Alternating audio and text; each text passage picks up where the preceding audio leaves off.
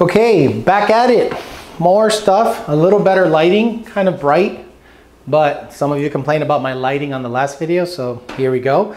Today we're gonna talk fuel trims. That's right, fuel trims. This is what's gonna be the next couple of things: manifold, restriction, and throttle bodies, blah, blah, blah, blah. Fuel trims today. Let's talk about short-term fuel trims. We're talking about all generations coyotes, what the difference is, blah, blah, blah, how to read it in the data log. But again, very generic, very simple terms, nothing way into the weeds. So let's get right after it. From the last videos, what you have seen is, let's do RPM in black, PM. We're gonna do throttle in blue, just like last time, throttle. And we're gonna look at fuel trims in green. Fuel trims in green, okay? Fuel trims. So based on, that M is suspect as shit. So throttle being blue, so remember last time, let's do a watt log, and we're gonna just kind of get right after. This is your throttle, okay? Trails off. Let's say you go watt there. And then RPM, okay? Fuel trims. Now, what are your fuel trims? Your fuel trims, your short-term fuel trims are real time, right now. What is happening right now is your STFT. So short-term fuel trim is now. Long-term fuel trim is an average of the life of the fuel trim. So it's a long-term average, okay? So let's say, for instance, you have fuel trims at idle. Let's say this is idle, right? And let's say your fuel trims are plus 10. On coyotes, that's lean. Previous generations, plus 10 was rich.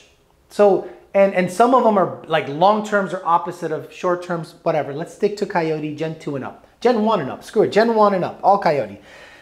So if at idle, your fuel trims are plus 10, and you have it there for a while, then after, let's say, 2 or 3 days, your long trims, let's say short trims equal 10, and your long trims will eventually start showing plus 10. And the way you see it on the data log is 1.10. So 10% over. And then after it has learned that, this will look like regular 1.0. Short trims are fine. So if you only monitor short-term fuel trims, you're gonna think, oh, my short-term fuel trims are fine, they're 1.0. But then it has baked in an automatic long-term correction of 10%. So you gotta monitor both. But let's try to keep it on the simple side, and let's do watt stuff. Wide open throttle, watt, I shouldn't have to explain it. So let's say your fuel trims at watt, let's say this is plus 10, minus 10. So this is rich, lean, 0. Perfect, right? So rich, lean, rich, and perfect. And you go wide open throttle, naturally aspirated. Well, your fuel trims are gonna graph like that because they're always trimming, they're always moving, okay? They're always adjusting. So let's say that is, you give me a watt log, and let's say this is 7,500 RPM, 7,500. Fuel trims being good like that, I have no issue. I'm like, if this carries out all the way through the watt log, I'm like, dude, your fuel trims are dead nuts. Now I'm willing to do plus minus 5%. So plus 5, minus 5. This is my threshold. This is where I like the fuel trims to be. I don't like them to vary all that much. Boosted or NA, it doesn't matter. So most of the time when the watt log looks that good, plus minus 5%, that's Ford spec. See ya, bye, you're good, have a good day. So a lot of you guys see a data log, or you send me a data log and you go, Alex, how's the log look? And I said, give me a watt log, give me idle and slow rev, and everything's within 5%. I said, you're good, see you later. And you go, wait, no more revisions? I'm like, no, that means it's that tight. That means your car's reacting properly, you have no math leaks, you have no fueling issues. At the end of the day, I'm happy, so we're gonna leave it alone. Why mess with something that's working? Sometimes you guys just want adjustments for the sake of wanting adjustments, and I don't get you, but whatever. So let's say now we are boosted. Same thing, boosted or NA, I want to be within 5%. But let's say you have a boosted setup on pump gas and a boosted pump. And your fuel trims start to do this with RPM. They're starting to trend lean. The car is trying to put fuel in with RPM. Uh-oh, something's going on. There's a fueling variable and now your fuel trims are spiking. I go, these are a spiking fuel trim. So then you go, well, Alex, what can you do? And I'm like, well, this is a sign of fuel delivery. Now, Gen 1, Gen 2 Mustang does not have a fuel rail pressure sensor, Coyote. GT500 does. Sticking with Coyote. Gen 1, Gen 2 Mustang does not have a fuel rail pressure sensor. We cannot see fuel pressure at the rail in the data log, period. Gen 3 you can, but we'll stick to Gen 1, Gen 2 right now. So once I start seeing this, I go, do you have a booster pump in the car? Yeah, I do. Can you check the fuse? Okay, check the fuse. Fuse, fine. I'm like, how old's the vehicle? Oh, it's in 2011. Okay, it's 12 years old. You probably have a weak pump. I suggest you either get another pump or a booster pump that brings it up to 18 volts, or hey, check the voltage at the fuel pump drive module. Make sure that the BAP, booster pump, is actually putting that voltage to the fuel pump drive module. Oh no, it's only seeing 14 volts. Ah, get another BAP. They fail. They're just an amplifier, basically. So once they get another BAP, same tune. I don't have to do anything. They get another BAP. All of a sudden, they get back to me, and fuel trims actually go a little on the let's say they go on the rich side. I prefer a little on the rich side than lean side. But what happens when I see a spiking fuel trim, and let's say you're a tuner that just says, well, let me just add fuel. Let me just add fuel. Well, your load calculation is super fucked up, but let's not get there. So you add fuel, you add fuel, you add fuel, and let's say eventually you get sort of something that, you know, it still trends up, but not as bad. As a tuner that hasn't experienced a lot of spiking fuel trims like that, you're gonna go, I fixed it. Until one day, it is 50 degrees outside or 40 degrees outside. Now you have denser air coming in and you have more strain on your fuel system, and it's still gonna start spiking. So I say it's a fuel delivery issue 100%. I've seen this happen on Gen 1, Gen 2 cars with a return style fuel system. What usually happens is the second pump is not kicking on. So when we see a spiking fuel trim, that's a fuel delivery issue, because if it was tune related, it would be immediately lean. Like the moment you go watt, boom, it's like this.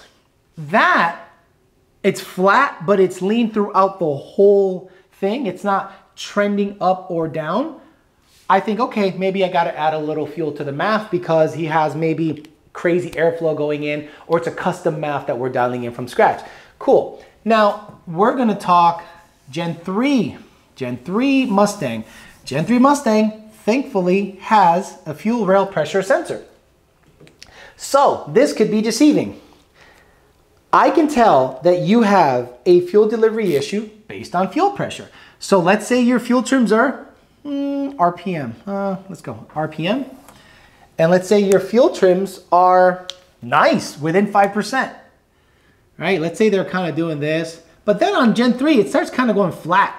And then comes down and gets flat and flat. It's kind of doing this weird flat curve. And I go, huh, that's weird. It's not trimming as fast. Well, the fuel rail pressure sensor can modulate the pulse width of the injector to make up for the lack of fuel pressure. That's a very generic way of saying it. I'm sure tuners out there are gonna go, no, that's not exactly what's happening. And I'm like, dude, fucking relax. We're just doing layman's term stuff here. But let's say now we're looking at FRP, fuel rail pressure. My penmanship is absolute shit. So now we're looking at fuel rail pressure, and that comes up red on the graph. And fuel rail pressure, let's take this off to not confuse you. That's short, that's fuel trims. So green is fuel trims. Now we're gonna go FRP. Fuel rail pressure is doing this in the data log.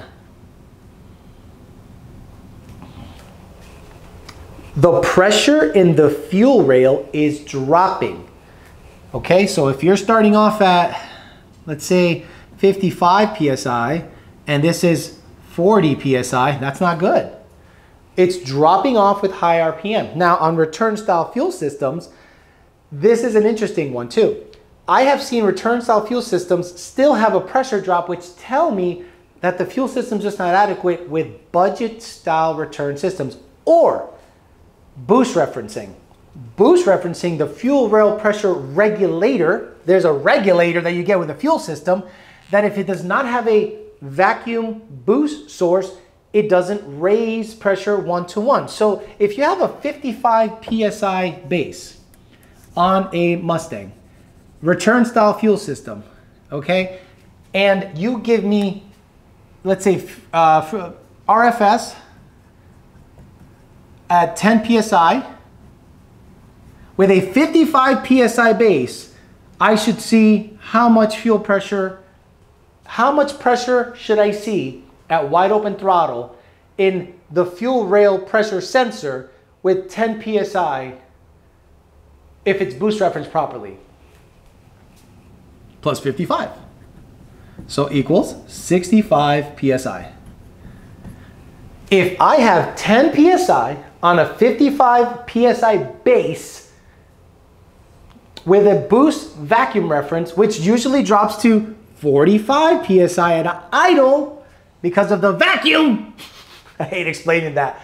But once you give it a little gas boom, it comes back up to 55, and at boost, fuel rail pressure should go like this. If a return style fuel system with a boost reference doesn't go up in pressure, there's a problem. I'll give you a good example. Shad Hoffman. Shad Hoffman has an ESS manual Mustang. ESS supercharged manual Mustang, and it had, I think, 14 PSI to it. So when I looked at his data log, let's just erase it from scratch because I like starting everything from scratch. I'm too much shit here. So when Shad Hoffman had a fuel rail pressure issue, and what led me to believe that he had a non-boost reference system was fuel rail pressure. Fuel rail pressure dropped. I said 55 base, yup. Well, I'm looking at his log and it's doing that. And I'm like, wait a minute, is this boost reference? He goes, yeah. And I'm like, his short trims were doing exactly what they do when they're not boost reference and they start to flatline, but they're not going up or down. They're not spiking. They're just hanging out. And I'm like, okay, do you have a boost reference line on your regulator? He didn't. So now he puts a boost reference line in it, and all of a sudden his fuel pressure goes up. The car gains like 80 horsepower because now it has adequate fuel pressure to supply the engine with the proper amount of fuel. He upgraded his injectors, he put a boost reference on, and he went from 800 horse to 970 something horse, like 860 to 970 or 880 to 970. I didn't touch the tune.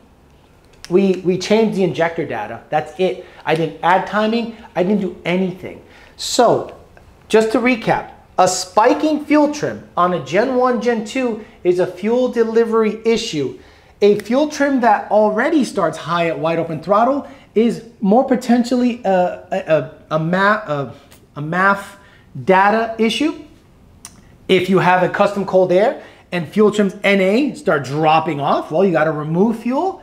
If it's flat right off the gate, typically it's tune related. If it spikes, you have a fuel delivery issue if it's boosted, and that is not a tune issue. If it's flat, you should add. If it's spiking, it's more than likely mechanical. And if it's too much fuel, you can take fuel away. And hopefully that gives you a general sense of what we deal with when it comes to fuel trims. Hopefully this wasn't too confusing. I wanted to give you a crash course on fuel trims, what we see, the theories behind it, and how we deal with it and how to identify it. Again, guys, this is not scientific. I'm just giving you a very generic sense of a subject matter so that you're somewhat aware of it. Thanks for listening, guys. Talk to you later.